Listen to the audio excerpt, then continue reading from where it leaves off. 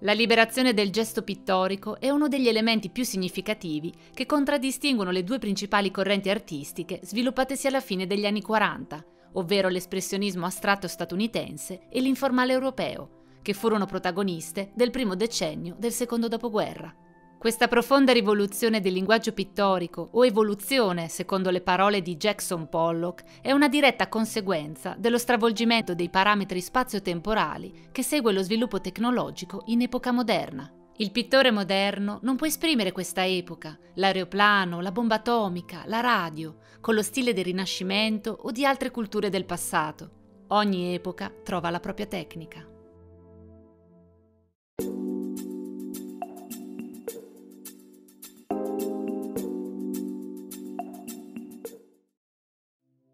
Alla fine della Seconda Guerra Mondiale, New York diventa il nuovo centro economico e culturale del mondo occidentale. A causa della persecuzione nazista e fascista e in generale del conflitto mondiale, a partire dagli anni 30 si assiste ad un'immigrazione di massa di politici, intellettuali ed artisti che si spostano dall'Europa agli Stati Uniti. L'epicentro dell'innovazione in campo artistico si sposta da Parigi a New York, dove assistiamo alla nascita di un nuovo e radicale movimento pittorico chiamato espressionismo astratto, i cui esponenti erano gli artisti della cosiddetta School of New York, Scuola di New York appunto. Il nome del movimento è composto dal termine espressionismo, che richiama l'espressionismo tedesco dei primi del Novecento, del quale riprende la forte intensità emotiva e l'espressione della soggettività dell'artista, attraverso opere pittoriche caratterizzate da colori brillanti ed intensi, stesi sulla tela a pennellate grumose, dense e materiche.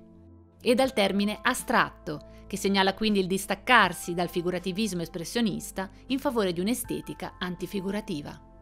Uno dei promotori più influenti del movimento fu il critico d'arte Clement Greenberg. Ricordiamo in particolare il suo saggio del 1955, American Type Painting.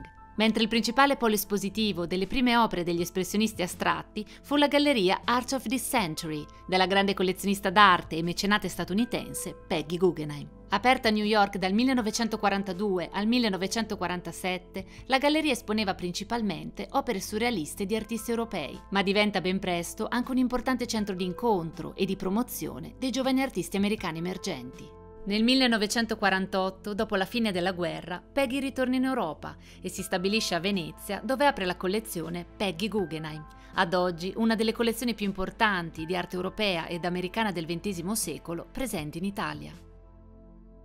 Questo movimento è stato suddiviso dagli storici dell'arte in due correnti, l'Action Painting, ovvero pittura gestuale, e il Color Field Painting, ovvero pittura a campiture di colore. Nonostante ci sia questa suddivisione, teniamo presente che spesso gli artisti rifiutano l'appartenenza ad un movimento specifico ed inoltre che molti artisti sono stati associati con entrambe le correnti, quindi questa suddivisione è solo indicativa. L'Action Painting è una pittura gestuale, ispirata dal surrealismo per la sua enfasi posta sulla creazione spontanea e legata al subconscio, e dall'automatismo di artisti quali Joan Miró e Vassili Kandinsky. Nell'Action Painting l'enfasi non viene posta su quello che l'opera rappresenta, ma sull'atto fisico di dipingere e sulla creazione dell'opera attraverso il gesto dell'artista. Tra i principali artisti associati con l'Action Painting ricordiamo Franz Kline, Willem de Kooning, Robert Motherwell, Paul Jackson Pollock e Twombly. Tra gli artisti protagonisti di questo movimento ci vogliamo soffermare sull'opera di quell'artista che è diventato l'emblema del movimento stesso, ovvero Jackson Pollock. Nell'opera di Pollock è evidente l'influenza della cultura dei nativi americani e dell'opera dei muralisti messicani e dei surrealisti. Dopo aver trascorso l'infanzia in Arizona, nel 1930 raggiunge il fratello Charles a New York, dove entrambi studiano pittura col pittore realista Thomas Hart Benton.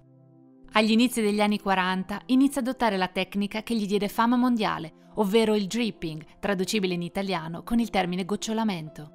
Quando Pollock dipingeva, egli poneva la tela sdraiata orizzontalmente sul pavimento e la sua tecnica pittorica consisteva nel muoversi, quasi danzando, intorno alla tela, dove faceva colare il colore direttamente dalla lattina di vernice o da un bastone imbevuto di pittura, eliminando così la mediazione del pennello nell'atto pittorico e non dipingendo più solo con la propria mano, ma con la totalità del proprio corpo. Il gesto creativo dell'artista si traduce così direttamente nella risultante del colore schizzato sulla tela, senza la mediazione di un linguaggio formale o figurativo.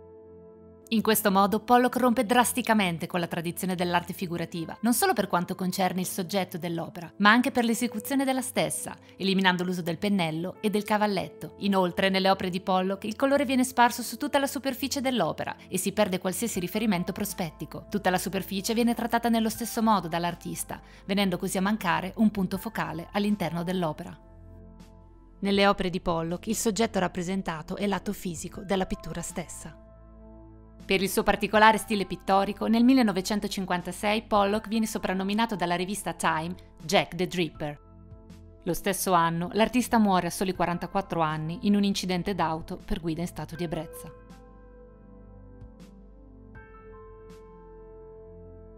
Il termine color field painting fu coniato da Clement Greenberg nel 1955 per indicare una pittura caratterizzata da grosse macchie di colore che dominano interamente la superficie della tela. Questa pittura è intrisa da una forte connotazione spirituale che invita lo spettatore alla contemplazione e alla meditazione. Il colore viene liberato dall'assoggettamento alla forma e alla materia, diventando così il soggetto stesso dell'opera. Tra i principali artisti associati a questo movimento pittorico ricordiamo Barnett Newman, Mark Rothko e Clyfford Still. Nel color field painting il colore non viene più utilizzato in funzione rappresentativa, ma come colore puro e come elemento trasmissivo dell'impressione, come veicolo primario per comunicare emozioni e sensazioni nello spettatore. Nell'opera di Rothko in particolare, il colore sembra quasi vibrare sulla tela. Sembra quasi espandersi per riempire ed avvolgere l'occhio di chi lo osserva. Come nel caso dell'action painting, anche la gestualità ha qui un ruolo importante, soprattutto nell'opera di Clyfford Still, ma essa è assolutamente subordinata alla stesura del colore. Gli artisti della color field painting accostano e sovrappongono diversi colori tra loro, investigando come si interagiscono e gli effetti prodotti dalla loro interrelazione sull'armonia compositiva dell'opera, un po' come un musicista accosta le note in uno spartito per creare una melodia. È importante sottolineare ancora una volta che l'espressionismo astratto, più che un movimento, è un insieme di singoli e distinti artisti, ciascuno col proprio stile pittorico assolutamente unico ed individuale, uniti tuttavia dallo stesso periodo storico, dalle stesse influenze e da alcuni elementi espressivi che hanno reso comunabile il loro approccio alla pittura. Rivediamo insieme quali sono gli elementi chiave dell'espressionismo astratto. Antifigurativismo. Gli artisti dell'espressionismo astratto rifiutano sia la pittura figurativa sia l'uso di forme geometriche, diversamente dall'astrattismo geometrico e dal suprematismo. Colori, linee e forme vengono composti tra loro per creare dunque un'immagine assolutamente inedita e svincolata dalla nostra esperienza visiva. Dimensione. Molto spesso le opere degli espressionisti astratti sono di grandi dimensioni. Questo non solo perché gli artisti non volevano essere limitati dalle costrizioni della tela nell'atto pittorico, ma anche perché vi era la volontà di immergere lo spettatore dentro il quadro. La dimensione così vasta dell'opera fa sì che non riusciamo più a contenerla con un solo colpo d'occhio e l'opera diventa così ambiente e la sua contemplazione una vera e propria esperienza. Composizione a tutto campo, all over composition. Una caratteristica che avevamo già evidenziato nell'opera di Jackson Pollock è il fatto che spesso gli artisti utilizzino la superficie della tela nella sua interezza, eliminando qualsiasi punto focale. Questo elemento, unito alla grandezza dell'opera e alla mancanza di figure e soggetti facilmente identificabili, porta il nostro sguardo a muoversi continuamente nel quadro, alla ricerca vana di un punto dove focalizzare la nostra attenzione. Si può dire che vi sia una sorta di mimesi tra il momento contemplativo, in cui lo spettatore fruisce dell'opera, e quello creativo, nel quale l'artista si muove intorno all'opera durante l'atto pittorico. Movimento. Il movimento dell'artista nell'atto di dipingere è un elemento fondamentale di questa pittura e spesso il gesto dell'artista si evince nelle opere stesse, perché catturato dai segni delle pennellate veloci o dagli schizzi di colore gettato sulla tela. Espressione. Non più immagini convenzionali, prefabbricate e riconoscibili dunque, ma un nuovo linguaggio inedito, volto all'espressione delle emozioni umane attraverso il primato di quel veicolo comunicativo assolutamente universale che è il colore.